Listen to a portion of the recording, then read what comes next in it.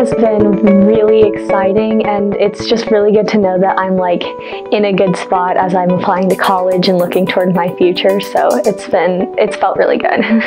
So I bought a prep book and did some practice tests, and I think that was really important because it taught me like the structure of the test, and it also allowed me to see some spots that I'm good at and some spots that I needed to work on, so that really helped me prepare.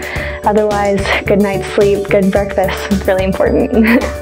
I have not decided where I want to go to college yet, but I think I want to major in chemical engineering. So the reason why I want to do chemical engineering is because I've been really interested in chemistry. I actually competed in a chemistry competition in middle school, and that's what made me interested in it. I can see myself like designing like chemical solutions to things, and then the jobs that would be in that would be, there's jobs in the oil fields, but then there's also things about like packaging or making new chemicals, especially for like agricultural solutions or food solutions, and that's kind of what I would like to go into. I texted my parents right afterward, and they were just super excited.